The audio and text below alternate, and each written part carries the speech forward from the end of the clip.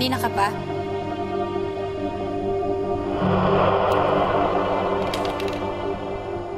Kanina pa.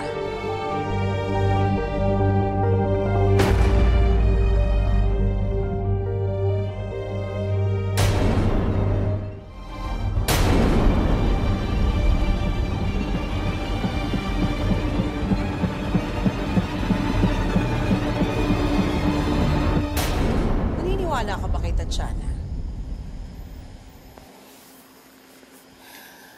Oo. Sa takot ng yun, hindi siya nagsisinungaling. Hindi niya alam kung nasan si Emma. May ibang kumuha kay Emma.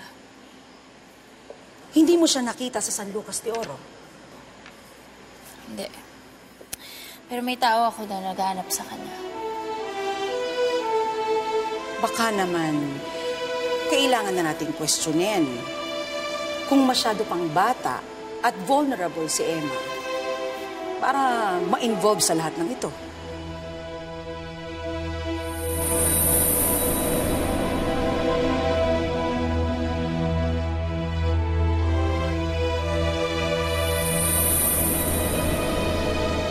Alam mo kung anong dapat mong gawin? Bumalik ka sa mansyon, matyagan mo ang mga Dela Torres dahil alam kong alam nila kung nasan si Emma.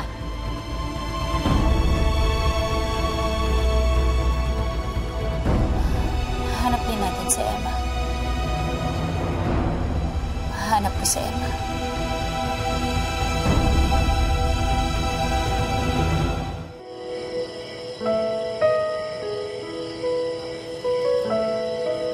Sa pagkumpas ng iyong kamay, aking landas ginagabay.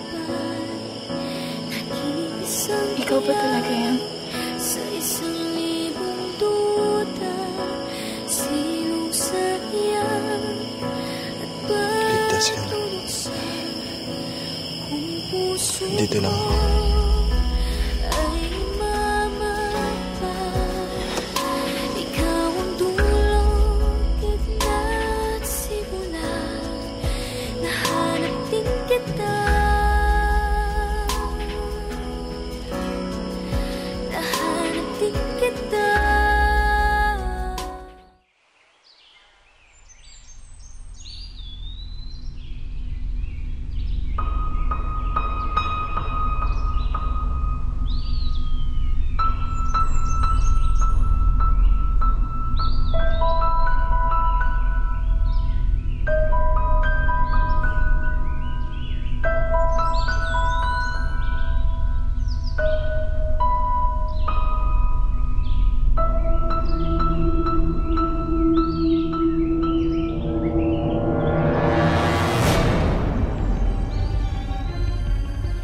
Mayor, sir.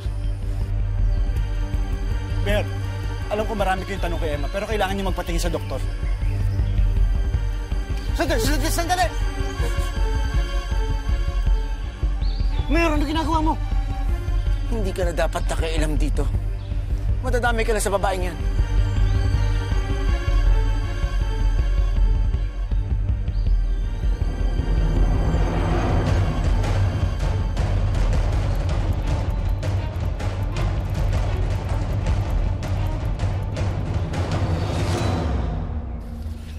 Masyadong masukal, boss pre. Dahan-dahan, ha?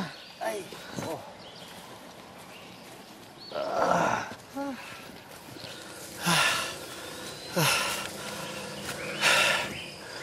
Ewan ko ba sa batang yan? Ano ba naman, boss pre? Hindi matigas ang ulo ni Elias. Pero ngayon, oh.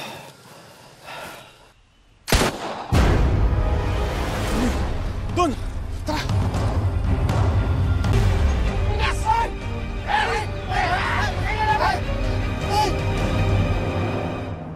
Anong nangyayari dito? Kayo ba yung nagpaputok? Hindi kami. Wala kaming mga armas. Mayor, may ibang tao! Ngayon, sila ang nagpaputok.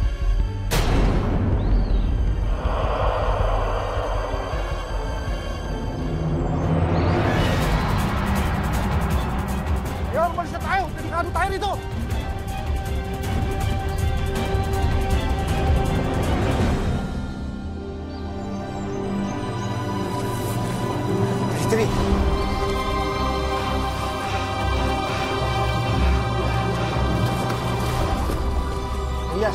okay ka lang, nak? Elias, anak. Tay! Anak, okay ka na? Okay na ako, tay. Teka lang. Ha?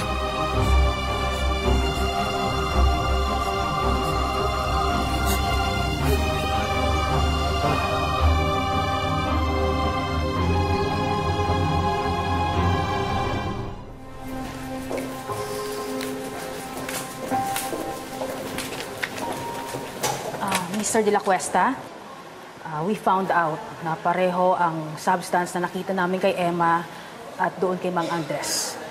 Kaya siguro nakaranas din siya ng hallucination.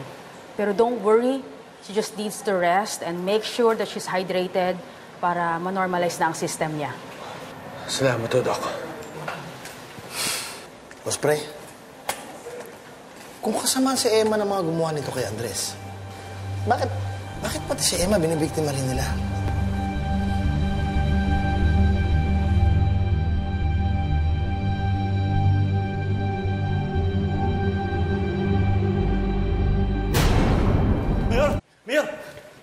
Mayor, nagagod niya, Mayor. Dok, kailangan imbestigan itong babae ito. Involved ito sa isang krimen. I'm sorry, Mayor, pero kailangan po magpahinga ng pasyente. Ano? Ganito niyo na ba tratuhin ng isang kriminal? Pinagpapahinga? Binibigyan ng komportableng buhay? Sak naman. Mawalang galang na po, Mayor. I understand your need. Pero kung pagpipilitan niyo po na gusto niyo siyang kausapin ngayon, I doubt that you'll get anything substantial.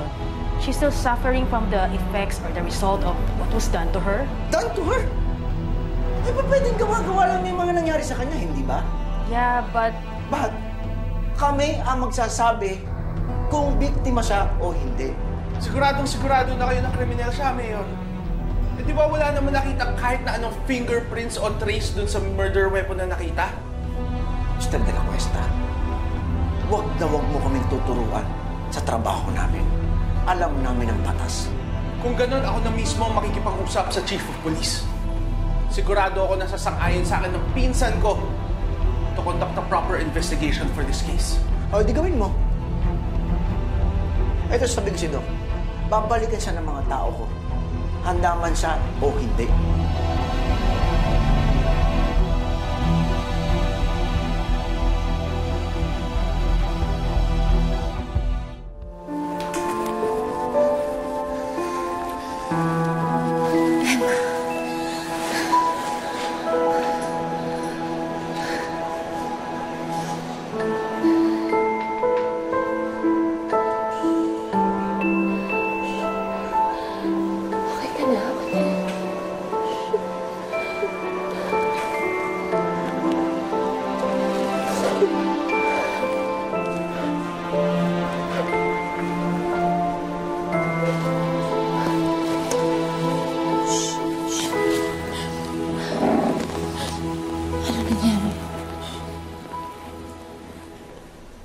Siya lang ang nakita ko.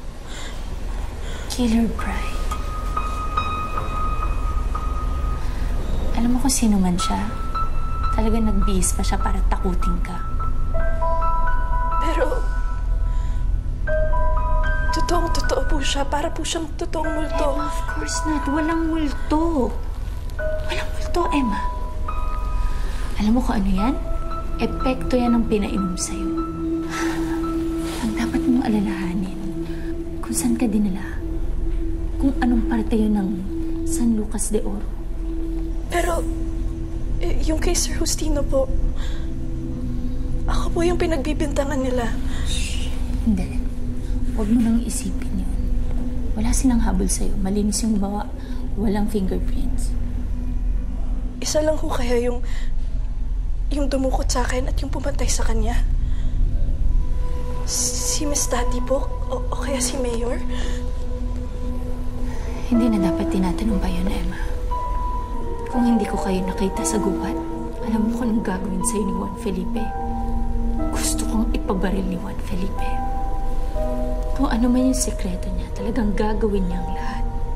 Papatay siya para lang dun. Na maaaring isa sa mga sekreto nga niya, yung nangyari kay Javier.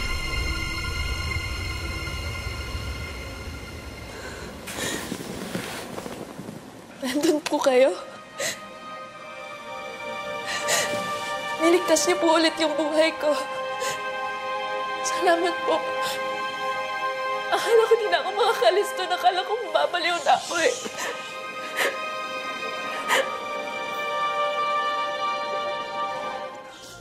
Kapag nasa mansyon si Emma, may sinasabi ba siya tungkol kay Elias? Ang alam ko lang, itinutukso siya ni Tatiana kay Elias. Bakit? Gusto ko, bantayan mo ang bawat kilos ni Emma sa mga sinasabi niya kay Elias. Kamusta siya? I have to go.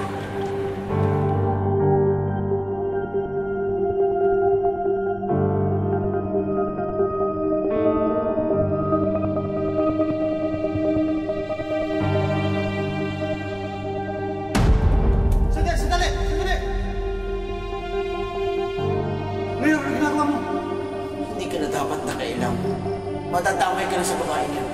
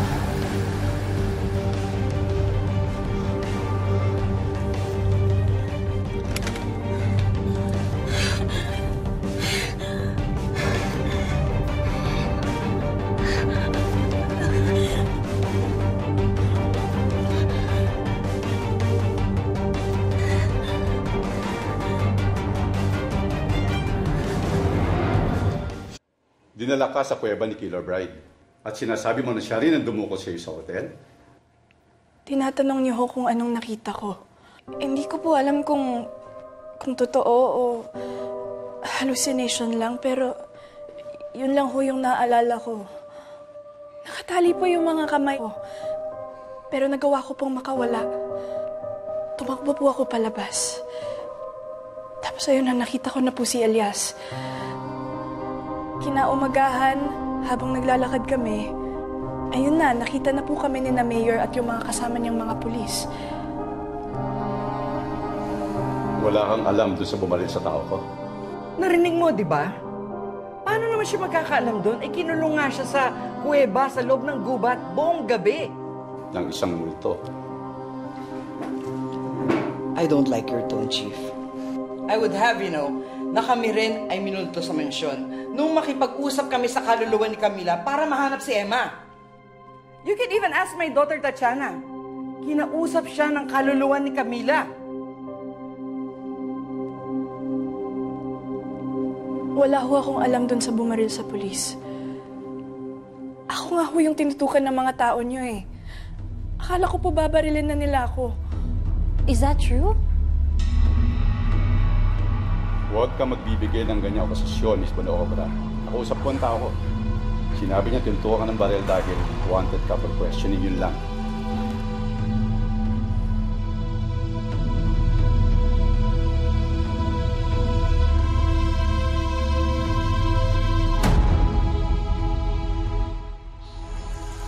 Ano, Tol? Cancel na talaga sa nanay mo si Emma? Tol, kilala ko si Tita Ingrid eh. Madalang magalit yun eh. Eh, mukhang seryoso siya na ayaw niya talaga kay Emma. Pero Tol, ito pa, yung kaibigan lang ha. Hindi mo rin masisisi si Tita Ingrid sa reaction niya. Tol, halos buong gabi ka nawala sa gubat. Nakakatakot yun. Delikado ka doon sa San Lucas De Oro. Uy, mabuti, hindi ka kinain ng halimaw o kaya ng mga hayop doon.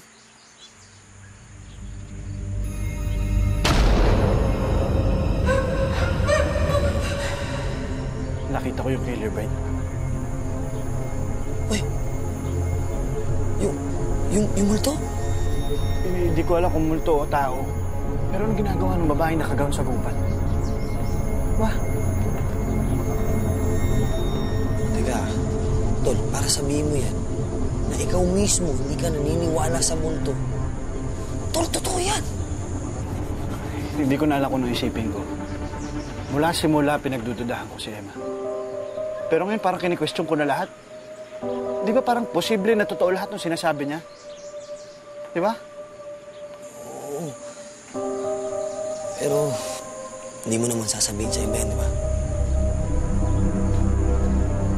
Kasi pag nalaman ng ibang tao yan, at halos pares na kayo ni Emma, tol, iisipin ng tao na pareho na kayo may ganun.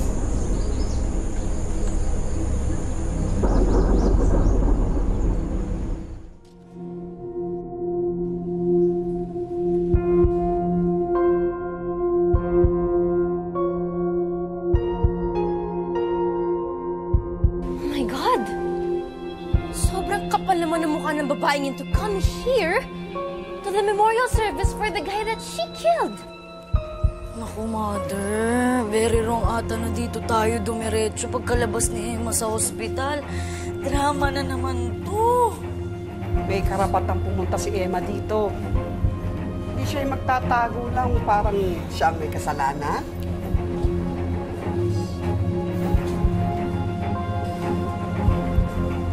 Tama si Manay, Ate Chocolate. Baka mas lalo nilang isipin na ako talaga yung pumatay kay Sir Justino kung wala ako dito. O, edi sige. Kayo na yung strong women of tomorrow.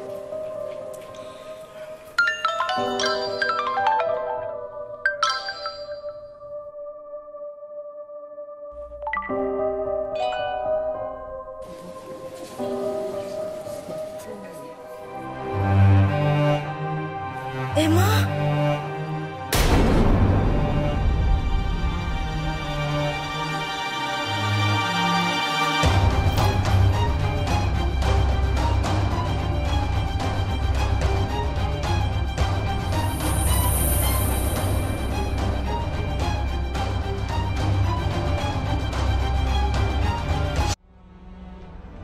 Emma, ano yan?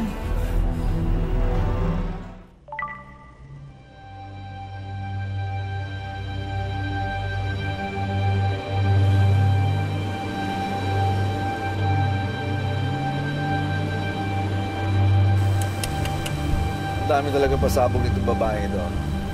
What? What is it?